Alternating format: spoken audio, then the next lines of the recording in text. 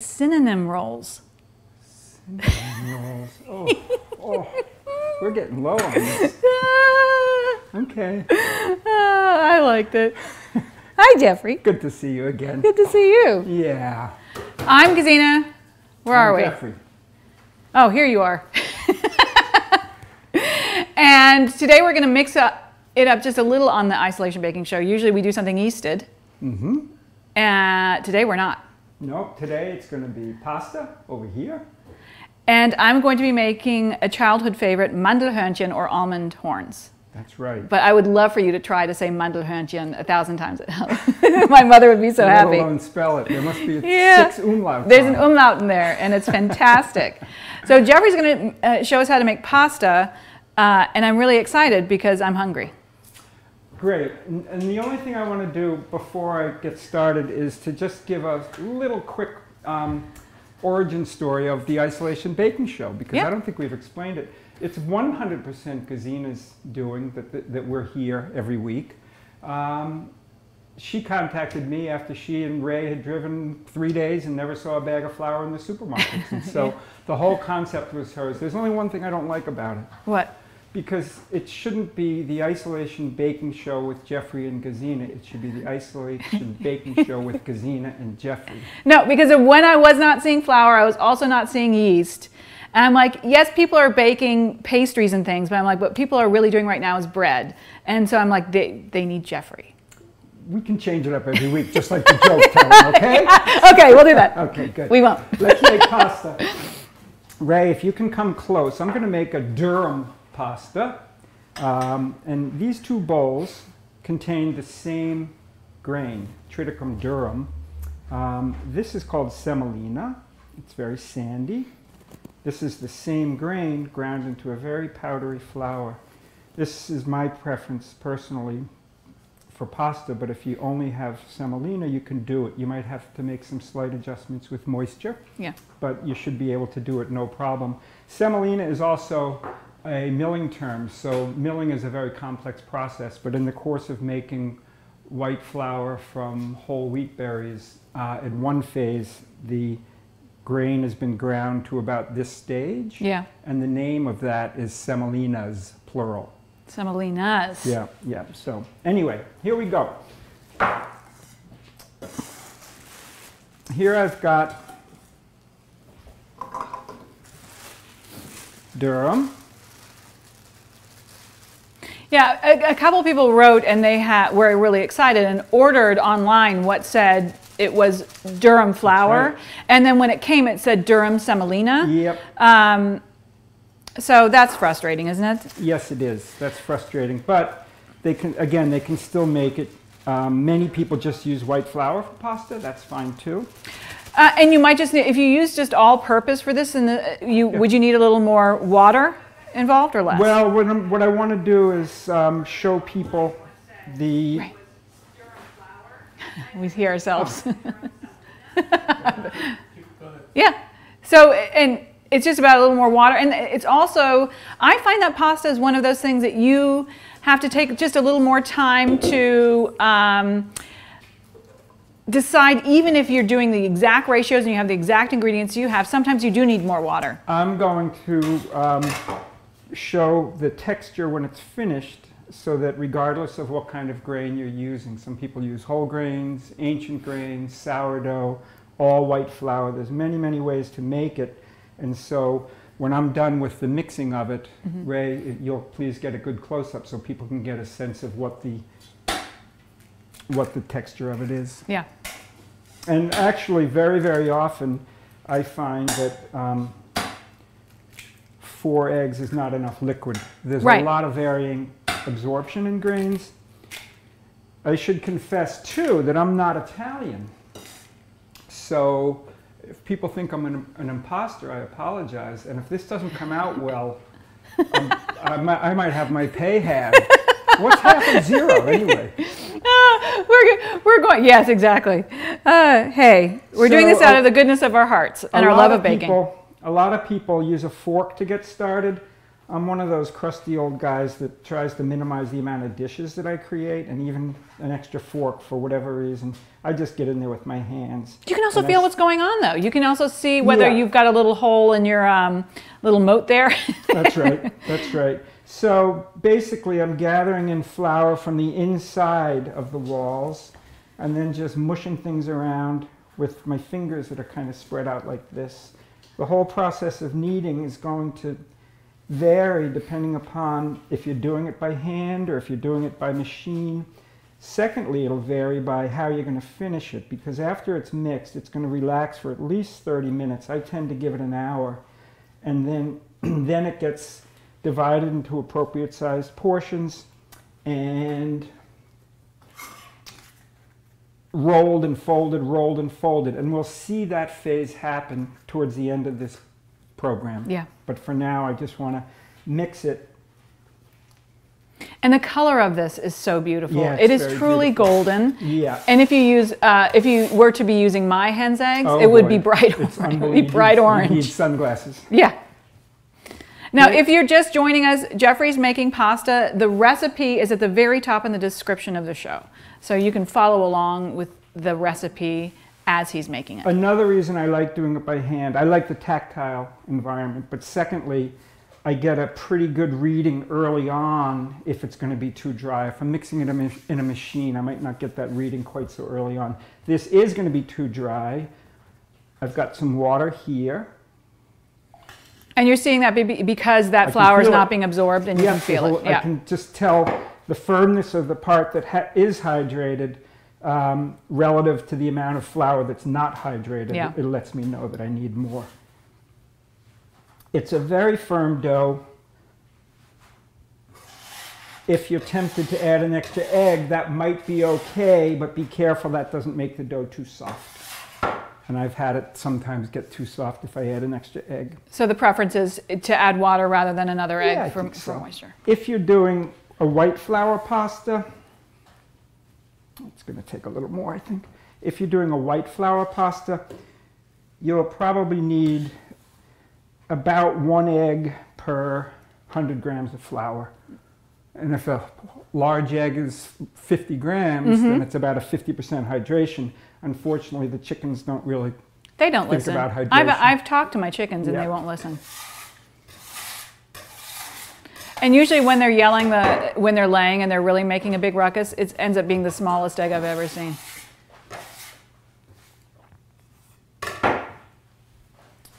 One year I said to my darling wife, Chio, I said, Chio, I think I'd like to get chickens. I can take the old shed and turn that into a chicken coop.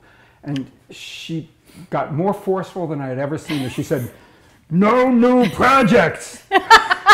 And now to this day, I thank her only because we can get eggs really easily in Vermont. We can get them free. We can get them for $3 a dozen. Oh, we're very lucky. And yeah, but you have a 7-day-a-week project. It is, but you know, I've had both chickens and waterfowl now for a very long time, and it's part of my routine. Yeah, you feed the dogs, you feed the cats, you feed your starter, and you feed the. That's good. That's right. Okay, so anyway, let me go back to a point that I alluded to, and that is, if you're going to be after the rest phase, portioning this into, I'm going to do it into 4 portions. And then rolling and folding by hand, then you'd probably want to knead this further. You can knead it for a good 5 minutes. If, on the other hand, you're going to be doing the foldings with either a hand crank pasta machine, or what I've brought today, mostly for speed, is one that attaches to a stand mixer, then you don't need to knead it as much, because essentially when you do the folds, that's going to basically be more It's like a laminated dough. The actual folding will build structure. So I'm going to leave this like this. Ray, come in close, please, so we can see how really firm this dough is, right? Very, very firm.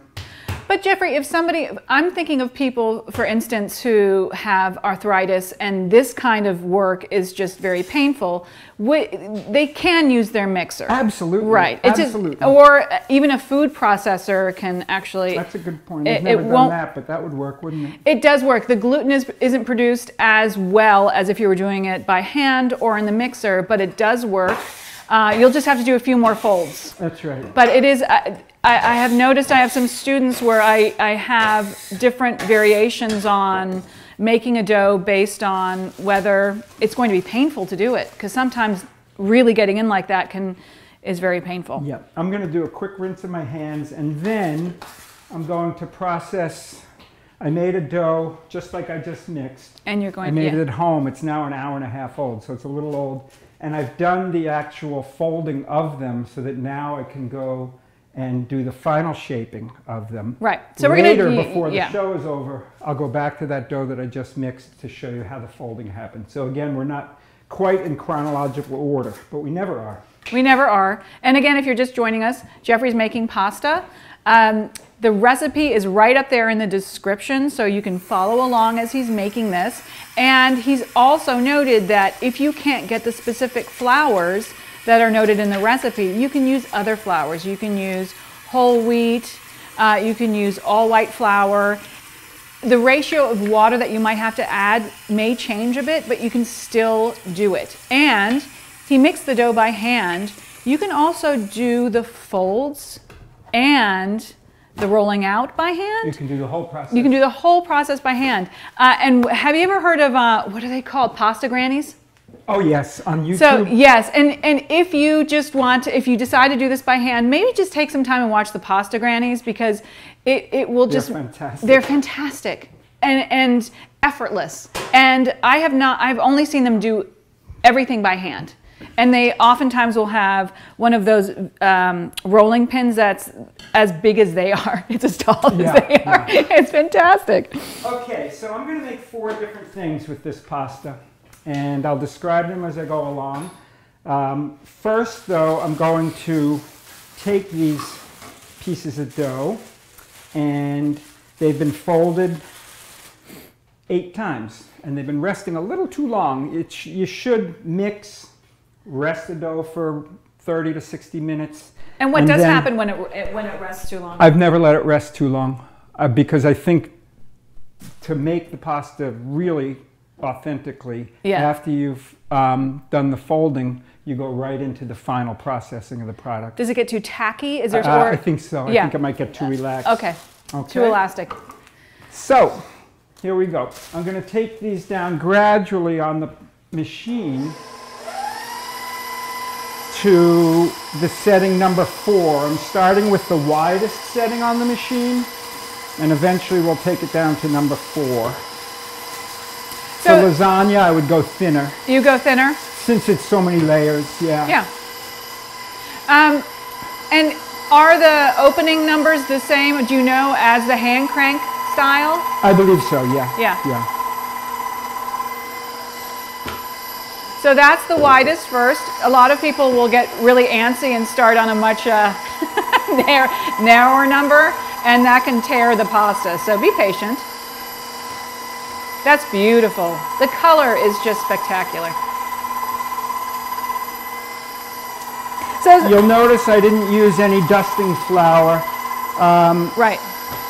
Now I'm going to use a little because these feel a little too tacky, probably from resting a little bit too long. And you're just using AP right now to do that? Yeah. So there's a question, can you freeze the dough?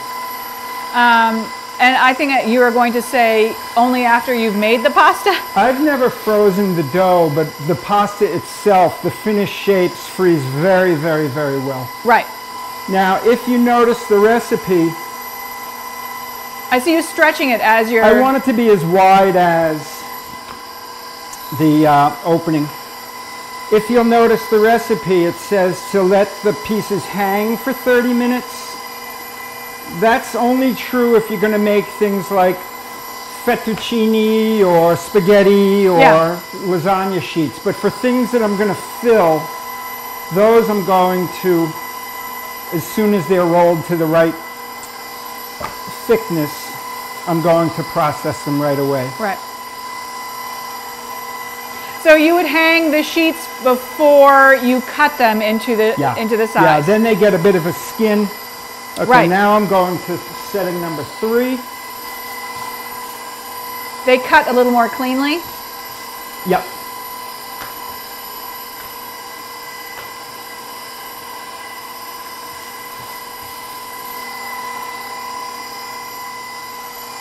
Yeah, the question about is the type, it's confusing because there's the 00 Italian flour. That would, yep. And you can use that, but it's not the durum that you used. And I find that so confusing for people who are looking at all the varieties of flours and they see something that says Italian and the assumption is it's the one.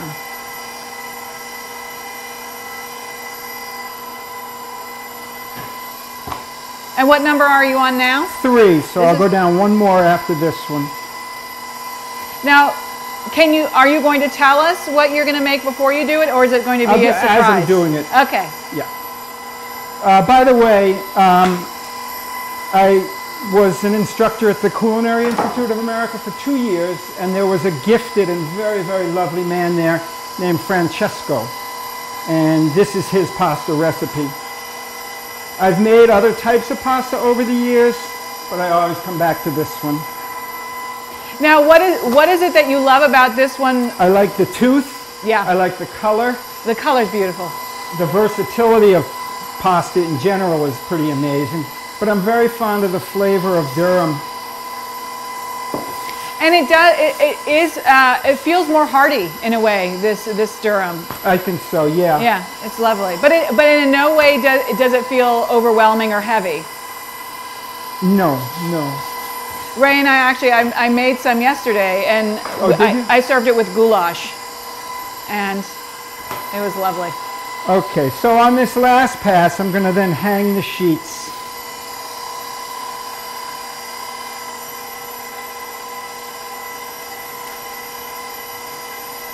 So somebody just asked the question, what is the resulting difference in taste between the durum or if you used an AP? And you just answered that without knowing the question was coming, that there's a little more tooth to using the durum, yep. and has a more depth of flavor, I would say. Yeah. It's personal preference too. Yeah. But, you know, as you know, Gesine, aesthetics is a big part of eating. Mm-hmm. And again, we keep talking about the beautiful color, but I think that's part of it right there. Yeah. Well, this is such a tactile process too. I find it lovely that when you're working with something for a good deal of time, to enjoy the beauty of it. Sure. As well as the feel of it. And then you get to eat it.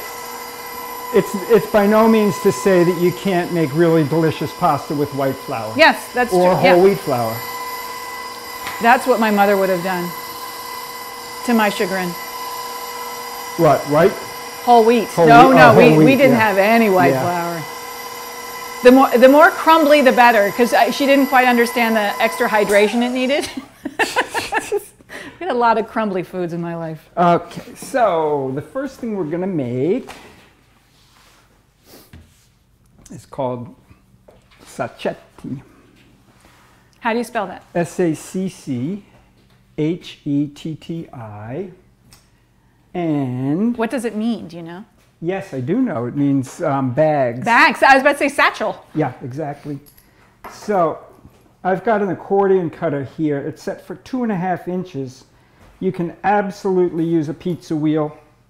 You can use a knife, whatever. I gotta say, whenever I use a pizza wheel, I always go off-piste. I'm never straight. I know the feeling. Yeah, that's why I never use a pizza wheel. But a ruler and a sharp knife, yeah, it'll take you places. And all these scraps, I never throw a bit of it out. Good. I'll cut these smaller, or I'll keep all the pieces this size over here and all the little ones over there, and just add them to a soup or whatever. But you couldn't roll them. Would you overwork the dough? I doubt you would have success if you tried to re-roll it.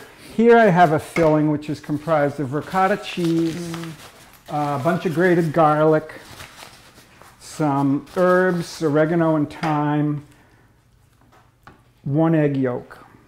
Is that all from your garden? Except for the ricotta. The herbs are, yeah, but they were dried last fall. Nice. Okay.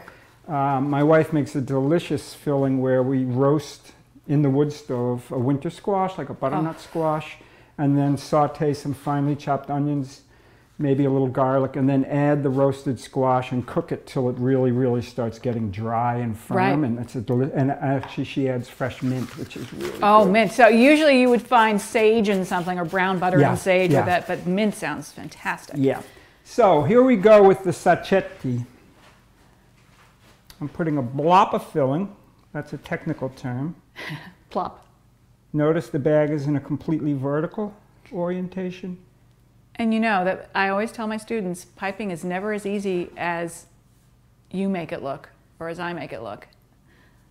So take your time. You'll also notice all the pressure comes from the upper hand. There's nothing down here except this finger being kind of a guide. The guide, yeah. It's not putting pressure on. And then the method of assembling them is quite pretty. You take two ends, join them. Do the same with the other two ends. Join those. Then you take the 2 points, you join those,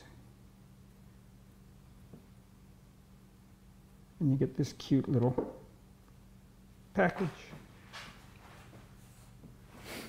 So once again, join these 2 ends, these 2 ends.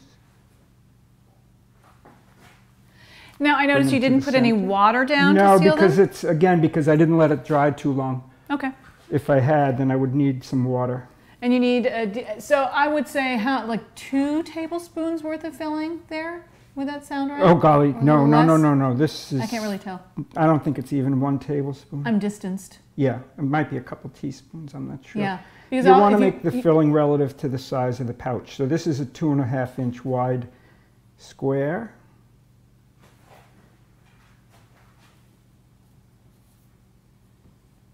And decent pressure to seal them so they don't explode. Yes, that's important. If they do seem like they're dehydrating, maybe you're in a drafty place or something, then you'd want the water, because otherwise when you boil them, they'll open up. I found something very handy for things like that when you don't want to oversaturate. Okay. I'm going to leave this here now and do the next piece.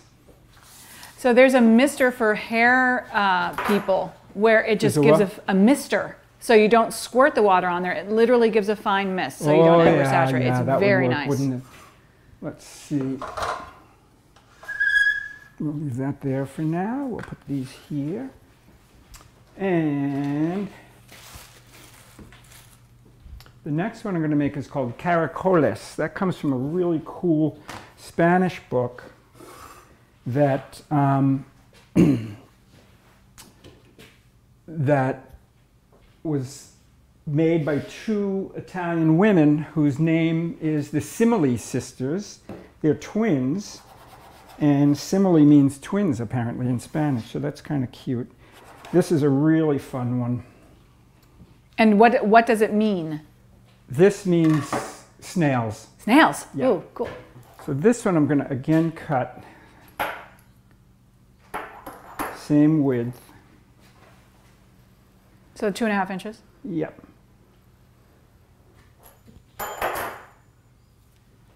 And then I'm going to just do this from here.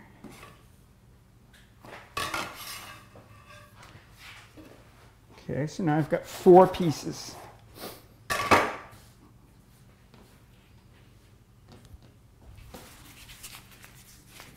I'm going to leave about 1/2 inch at each edge.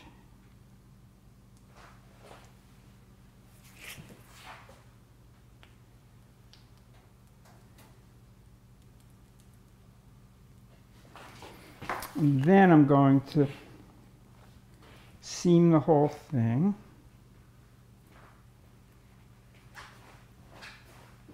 Again, use water if you're afraid that it's not going to seam well. There are hundreds and hundreds of shapes, aren't there? There really are. Then close the ends as well. I usually go back over the top seam. I like to make it thinner because it looks more dramatic. These typically will bake, and I'm going to do all these and then show you how you finish them instead of starting with that first one.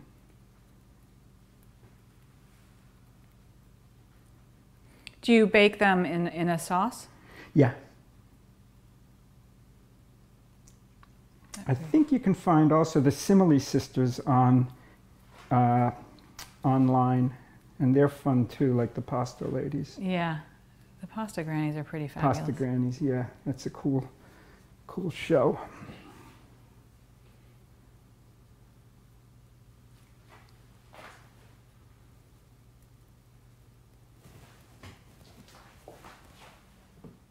Everyone's saying you're making it look so easy. Let's reiterate that you don't want to run before you can walk. I've been making pasta for a lot of years. I'm probably a lot older than most people watching this show. So, but practice, practice. That's all. It's attainable to everybody. That's the big thing. That's one of the great things too about having the pasta machine. So if you can get really great results from it, it'll get to the right thickness. And if you just want to start with a little fettuccine, yeah, then it will cut it for you. Even the hand crank one does a great job. I had a hand crank one for decades, and then I gave it to my son and I splurged. Yeah, I was cranking yesterday. And we lost the clamp for the table. Oh no. It was pasta yoga. Watch this now. This is how you finish these off. Ah, cool. Is that cool or what? That so this comes out of this book called Pasta Fresca. That Spanish book by those two sisters. That is. I love that. Like little. Well, it also looks like a rose. Snail, it does, doesn't rose. it? Yeah. And then when you bake it, because it's thinner up here, you get this really nice sort of dramatic looking dark tip to it. Yeah, and it adds texture as well. Yep. Would this be a traditional filling for this, or that in the book they did a filling that had lemon, a kind of a lemon cream sauce, and I've not made that. I'm not a big fan of lemon and cream, I don't think. But I think there's innumerable fillings you could do as long as they're not too fluid. Yeah. And by the way, I'm leaving all this stuff here for you guys. Hey, I'm not complaining. You all right with that, Ray? No complaints from the peanut gallery. Now, would you just leave them, if you were going to, say, bake them in like a half hour and assemble everything, would it be okay just to leave them as you have on the bench? Absolutely okay to leave them right on the bench. I have found that sometimes when something is filled like this, the bottoms will, if you let them sit, moisten and sometimes stick. So I will often put a little dusting down so the little tushies don't stick to the table. Yeah, that's a good idea. Okay, this one is, I don't know what the name would be for it, but it's something that I saw at a grain conference years ago, and I think it's really, really cool. So I'm cutting this out. Did you say what the size of that cutter was? That's what I'm trying to remember. Is it 4 inches? Wait, I'll bet it's 4 inches. I think it looks like a 4. Yeah. Okay, we'll take care of this in a little while. Here. Now I'm going to moisten. What do we got? Just under 4. So it's like 10, you know what it is? It's 10 centimeters. No. No, I know what you mean. Oh, I can tell you what it is. But 4 inches-ish would be... 4 inches-ish, that's right. 10, yeah, you're right. Okay. 10 centimeters. Just moisten. That's just water? The outer rim, that's just water. And then I'm going to make a little moat, leaving a little bit of a rim out here.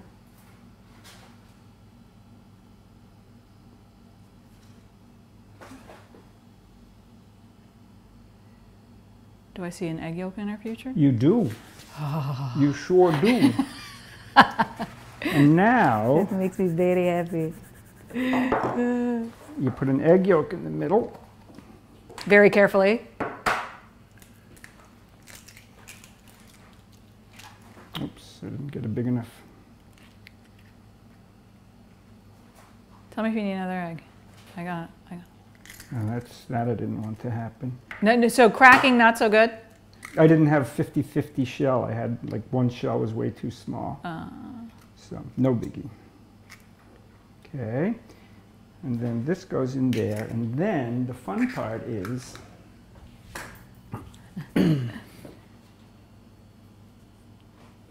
make sure you get a good seam. And then when you boil this, you'll do it for about 4 minutes max. And what happens is the yolk kind of becomes sauce.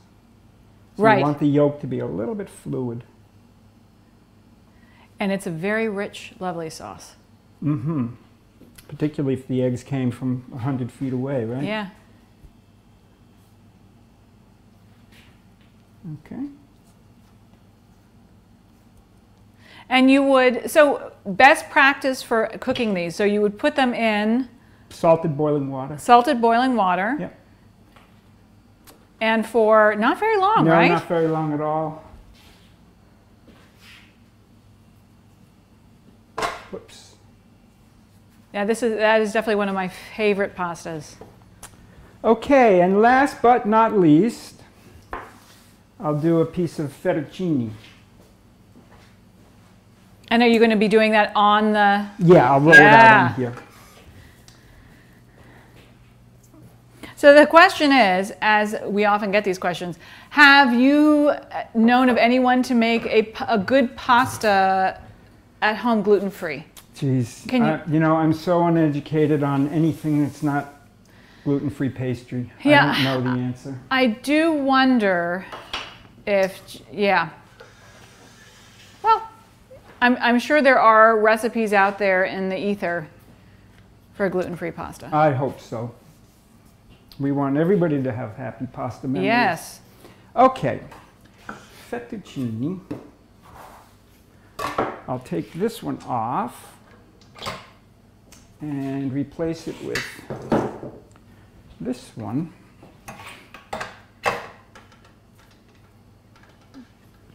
I really want one of those now. So this sheet has now had some time to dry. I'd say about 10 minutes, maybe longer. So I'll cut that in half. And do you feel the skin on that? There's a bit of a skin. Yeah, good. All of these can be cooked right away, or they can be successfully frozen raw. They go from freezer into boiling water. They'll take longer to cook if they've been frozen, but you're better off making a whole array and freezing the extra. Yeah. If you are going to freeze it, I'll show you what you're going to do.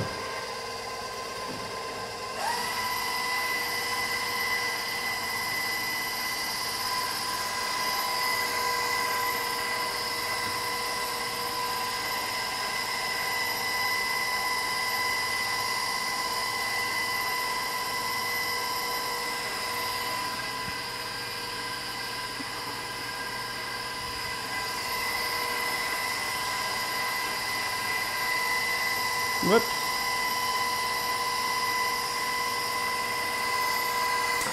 Okay, so if you're going to freeze it, you'll want to have it coated in flour. So it doesn't stick to itself? Yeah, otherwise they will stick together. So you can freeze it in, you know, how many people are having dinner. Freeze it in portions that are big enough for 2 or 3 or 4 or 1 or whatever it takes. So there we have it. Gorgeous. Okay, so we'll come back to the pasta station in order to do the folding in a while, but now we're going to go to stage right or left, depending upon your orientation. We're going to the sweet side. So I'm going to make, as I said before, Mandelhörnchen or almond horns, which were one of my childhood favorites. Certainly my mother's, who was a marzipan freak, and these kind of fulfilled everything that she needed in her food pyramid that wasn't vegan. It includes chocolate. The recipe, if you have looked it up on the website, it calls for almond paste.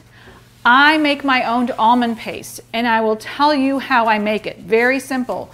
1 cup of almond flour blanched. If you just have almonds, you can process them into a powder, and then I usually dry them out a little on a sheet pan. To that 1 cup of almond flour, you add half a cup of confectioner sugar, and then 1 egg more or less. So what I'll do is I'll put it in the food processor and I'll blitz it, and I will whisk the egg white so it breaks up a little, or you can put it through a sieve. A pinch of salt and a little almond extract, about a 1/4 teaspoon, and then you just blitz it until it comes together. So that's what I consider 1 batch. This takes a little less than 3 batches of that. So if you don't have almond paste and you have almonds or almond flour, which is now, I've noticed, it's pretty accessible compared to regular flour, this is going to be your favorite thing ever. So I'm going to start with, I have my almond paste that I made. It's 454 grams, and that's 1 cup of sugar. But before I do anything, I've got a little bit of egg white in here, and I'm just going to break it up a little, making it foamy.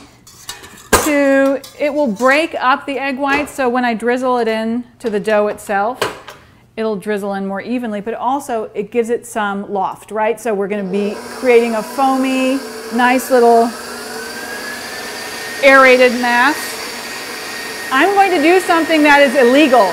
This is an illegal maneuver. Do not tell anybody I've done this, because there are only 2 egg whites in there. I've got illegal maneuver. Don't call the baking police. But you can actually hear the whisk now hitting the bottom. And I know you've done this at home too, so don't act like I'm doing something crazy. Just make sure when you do this that you continue holding on to the handle, because otherwise this puppy could go flying across the room.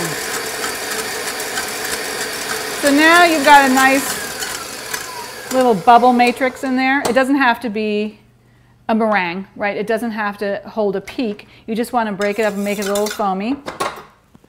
But it will not even get a little foamy if you have any fat in there. So I always do that first and have that ready to go. And then into the same pot without having to clean it, always a good thing, I'm going to add that cup of sugar and that almond paste that I made.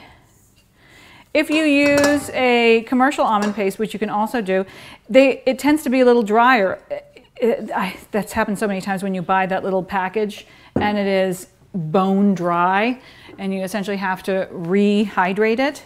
Well, in this case, if you make your own, it is just luscious and delicious, and I'm sure my mother would have just eaten this straight out of the food processor. So is the recipe on the No, but it's very simple. It's the 1 cup of almond flour, which you can process yourself from your own almonds. Mm-hmm. I use blanched, but if you have skinned almonds, not a big deal. We'll just give them a little color. Yeah. And then to that you will add half a cup of confectioner sugar, an egg white more or less. So you might not need it all. That's why I whisk it before I put it in the processor. And you just want it to come together into a paste. If it gets too liquidy, add a little more almond flour. And then I usually add like a pinch of salt, and then about 1/4 to 1/2 teaspoon of almond extract, that bitter almond. So come look at this. We're just getting this together until... Gesine, when you say a cup of almonds, do you mean whole or they're already ground? It would be a cup of almond flour, yeah, so already ground. So I want to make sure that this sugar is incorporated. And I want to get this from inside of my paddle, because the paddle certainly likes to eat just about everything, but I really don't blame it in this occasion because this is super tasty. And now I will start it up again and slowly drizzle in those egg whites. And I use a pastry bag to pipe this particular version. You can make this a little stiffer by adding a little more almond flour so that you can roll it essentially into a tube by hand and then cut the pieces. But I like that, look at that, just plopping in there. Get in there. So that's 2 egg whites that I whisked until they were just foamy. And I'm going to, once I add them all, because you can see that it's not really incorporating because that's a really thick paste and very liquidy egg whites, I'm going to turn this puppy up after I knock this down, because again, it likes to eat it. When one year I went to we used to go to Germany in the summers to see my family because my mother was German. And one summer I went alone. It was an adventure. I was 14. And I was with my grandmother. And because Mandelhörnchen were my mother's favorite thing, and you really couldn't get them in the States, we went to the pastry shop, to the Bäckerei, to the Konditorei, and we got pounds of Mandelhörnchen. And then we got Ziploc bags and we vacuum sealed them. And I had to hide them in my luggage. It was the best. I might also have been bringing along Nuremberger sausage and some other illegal things. And they were delicious. So now I'm going to turn this to high just to make sure everything is incorporated. And I shield myself. Yeah. And I find too, usually, there we go. This actually comes much more quickly together when I use my mother. The one mixer I use the most is my mother's original KitchenAid, which is the tilt head. And you have to, if you're going to start using it, it doesn't go off. It plugs in and it starts right up. But that motor will never die. And just the shape of that bowl and everything is, everything comes together more quickly in that because that motor is just superior. And the size of that bowl, unless you're doing like a huge batch of bread, is perfect. So I also think that at that time that she bought the mixer, they allowed the actual utensils to get closer to the bowl, so you don't have to do as many illegal maneuvers. So here is the piping tip and bag I have. If you want to know the size, this is an Ateco 808, which is the number on there, but it would be called a large plain tip. You don't necessarily need a tip at all. You can just use the pastry bag and just cut a bit of the pastry bag off, or if you have a reusable one, just use that and pipe it in. So I always make a little cuff for myself, and with anything, I will make sure that I place my spatula in there and I use my thumb to scrape it off. If I am making something like macaron that isn't as stiff as this, before I go in, I always flick it around and then go straight in so that I don't get that tail of macaronage coming down the side and getting onto my hands. So don't overfill for a couple reasons. It will just be too heavy and it'll be too hard to squeeze. The other thing is, like Jeffrey said, when you do this, you're going to be putting pressure primarily on the top of the bag, but this is pretty thick, so I will be putting some pressure on the actual paste itself. And when you do that, if you've got really hot hands, you tend to heat up whatever's in the bag. And I prefer not to do that. So if you put less in, you're not heating up everything as much because you're working more quickly. I also want this to be clean. So I'm going to take my bowl scraper and I flatten my pastry bag like this. And this goes for things like choux paste, when you're making eclairs, for macaron, when as you're piping, things tend to migrate up the bag. This is just a lovely way to get some control over your work environment. And now I'm going to pipe little horns. So you notice I hold my piping bag kind of parallel. And then I arc around and I stop. Boop. And you don't have to make that noise, but you can. And so that actually doesn't look so bad. Sometimes at that finish, it's not quite perfect. And so what you can do is I will freeze these after I've piped them, because then you can get them a little stiffer. I don't freeze them till they're frozen, just about 10 minutes. And so they become, see this one, the shape is a little off, but right now because it's so loose, I won't be able to change that without really marring the actual paste. So if you put it in the freezer just to stiffen them up a bit, then you can reshape them by hand a bit. So I'll continue doing that. And then we will pretend that they went into the freezer and they look perfect. and you would preheat the oven to 325. These bake lickety-split in about 15 to 17 minutes.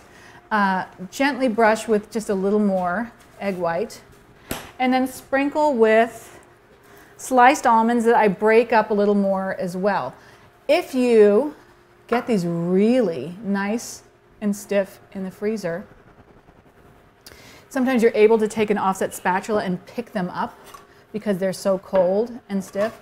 And then you can have almost like a seed plate where you put them upside down into the almonds instead of, because I usually get persnickety and I can sit here for days putting almonds on there. But that way you can just put them upside down once they're really stiff into the almonds, get them coated, and then put them back on. And then these would bake for about, like I said, 15 to 17 minutes. You can make them bigger too. You can make them a little stiffer and roll them by hand by putting a little more almond paste, almond flour. And then once they are baked up, I melt together about a cup of really nice bittersweet chocolate, and then I'll add a little bit of oil or shortening. And what that does is it creates a coating chocolate that if it's out of temper, it'll still look great. I also use it for my ice cream, like Magic Shell, because it hardens the second it hits, but it doesn't get too hard. And I will take these ends like this, and I will wiggle, and I'll allow them to drip off. Now, the nice thing about these, they freeze beautifully too, because this recipe makes quite a few. If you were me, I tend to eat all of them. But you are probably far more refined than I, and you will just have a few. So you can freeze them really nicely, and then just take them out of the freezer, allow them to thaw, but I have been known to eat them frozen as well. Wow. It's a problem, these things. But the lovely thing about it is that they have this lovely chew on the inside. If you were to whip that egg white even more until it was very stiff, what I would then do is just add some of it to loosen up that paste. You saw how thick it was, and then you could more slowly almost fold in the rest of those egg whites to make it even more buoyant. So you can change up the texture depending on how you like the final cookie, which is fun with the exact same ingredients. You can just tweak it a little to your preference. This is my favorite, a little crispy on the outside. What I would also do if I were being super traditional and fancy, I would, before I dip them in chocolate, just brush them when they're hot with some simple syrup. So that's about a cup of sugar and water melted together. And then you would just brush this, or a glazure or something, a glaze on top, but I'm happy this way. I will eat them happily. And they just happen to be gluten-free as well, which I think is fantastic. You're rekindling memories. I am. When I owned a bakery in southern Vermont, we sold almond horns every day, and we sold so many that we would mix them in a 60-quart bowl, because the batter lasts in the refrigerator. It does, yes. There's nothing to go wrong. And that's the other thing, is that you can refrigerate the batter, and in this case, without having to add extra almond flour, you can refrigerate it and it gets pretty stiff, and then you could roll it out into a tube and just cut your pieces instead of piping them. That's another possibility. And in that case, in order to keep it gluten-free, sometimes you want to dust your bench so the stuff doesn't stick. I would use cornstarch, something that was still gluten-free, and then just cut the little pieces, shape them into horns, and then bake them as I would at 325 for about 15 to 17 minutes. But make sure that they're nice and cool before you dip them into the chocolate. Jeffrey, are you making pasta? Very soon. Yay! When you're done, I'll do the rolling. I'm done. You're done? Okay. I'm done. We'll come back to the pasta station then. Now I'm going to take this dough that's been resting, I don't know, 40 minutes maybe, and I'll portion it into 4 pieces. Each one is going to weigh about 180 grams. So you're getting to that place where, if you're just joining us, Jeffrey has already shaped some pasta, and then he mixed together the dough, and now he's showing the folding process. And I'll just do that on one piece. But I do want to get them all scaled.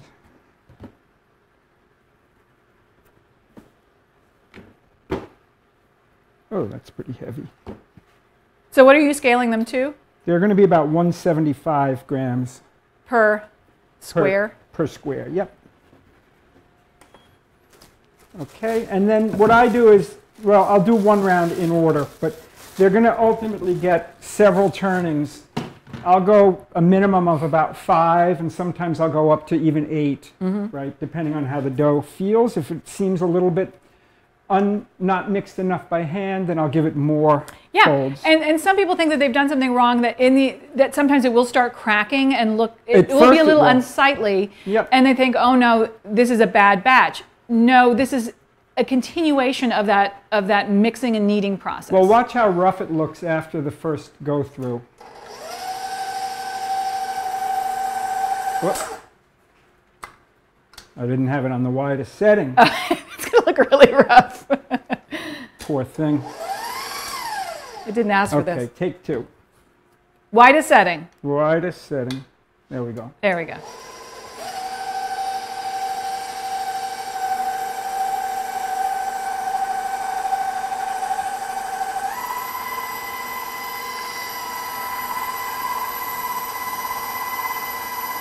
Okay. Normally I do all 4 in a row, and as one is going through, the prior one I'm folding, and you'll see how rough that looks. And then I'll fold all 4 of them, and then I'll say 1, and then I'll do it again and say 2. Now after I've folded it, I've got 2 closed ends and 2 open ends. You always go through with the 2 open ends beginning and ending the process. So that's 2, open end, open end. If this was intimidating to you, perhaps you can also do this on a slower setting. You can do it on any setting you want. Slow down the process. That was 3. And I'd also lose count. Yeah, that's why, yeah. Okay, so you get the idea. Oh, that ripped, so I probably want to use a little bit of flour now. Again, use a minimum of dusting flour, but if you need it, use it.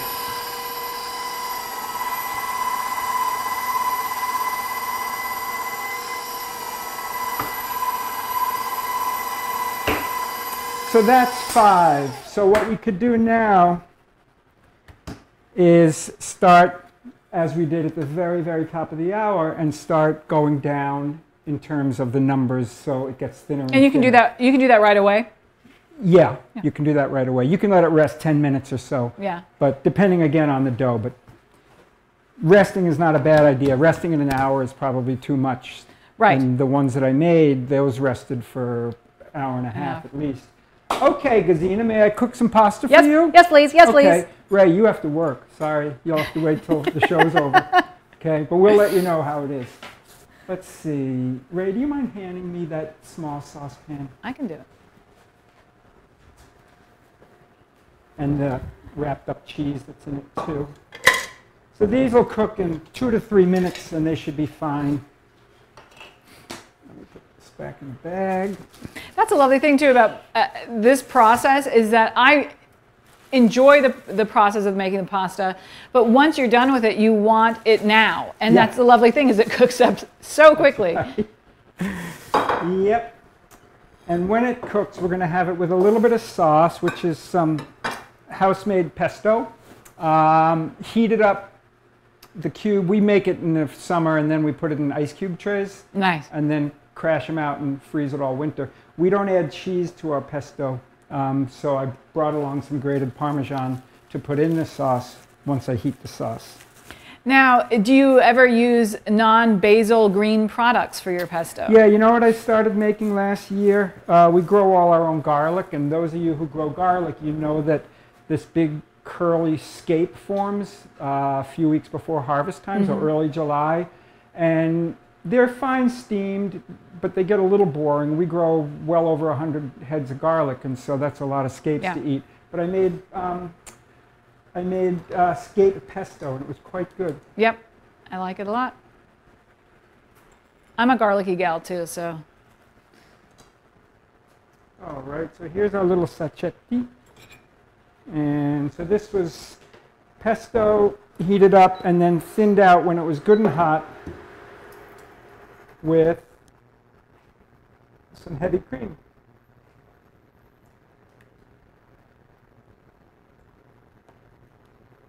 You don't want this to boil at this point because I think it might curdle. Right.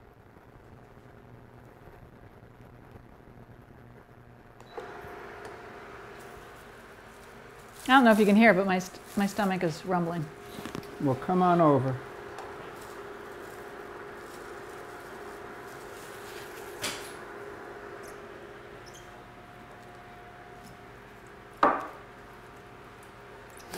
I like that idea of freezing the little cubes of pesto. Because Oh, you don't need a ton of pesto for each serving.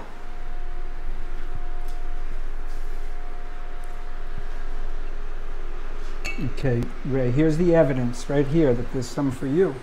And here's the evidence that there's some pasta for you too, okay? Yay!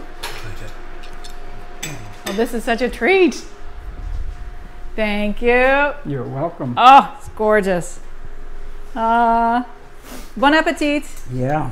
Itadakimasu. Or Mahlzeit, because we did something German too. Thank you for joining us. Mm-hmm. What are you doing next week? Well, you say what you're doing, because I'm basing what I'm doing on what you're doing. Are we allowed to talk with our mouths full? I guess we are. That's why I'm having you talk first, so I can eat. So Next good. week I'm going to make bagels. Different kind? One kind? Probably just one kind because I wind up making 3 batches throughout the week. Yeah. So I don't want to make 9 batches. So I'm going to make one type of bagel. Okay. So because you were making the bagel with a hole in it, I figured I'd make donuts. Love it. Love it. Staying on theme. Yeah. So stay safe. We're here as long as you need us. Yeah. And we love doing it, though I think I'm gaining way too much weight, but that's okay. I'll lose it later. And by the way, we have another minute or two before 3 o'clock. I've been thinking a lot about the number of people who are now baking in the country. And it's such a pleasure to make bread and pastry and cake and cookies and everything. I did say that I'm baking 3 times a week, once on Wednesday for a test bake, then once on a dough to bring here, and then a 3rd dough to make here. And so there's quite a lot of extra product. I've been bringing it to the local food pantry where it's being very gratefully received. And that's one of the great, great things that bakers can do. If you bake 2 loaves and if you're able to give one to somebody who's hungry or needy or even a stranger, it just nourishes not just them, but it nourishes you too. If you own a bakery, maybe you give 10% of your breads away at this quarantine crisis time. It'll make you feel good. You'll bring a lot of happiness. I find that bakers tend to be generous. I think so. Because oftentimes bakers bake to simply give to others, which I love. So bake on, and we'll see you next week. We'll see you next week. Thank you.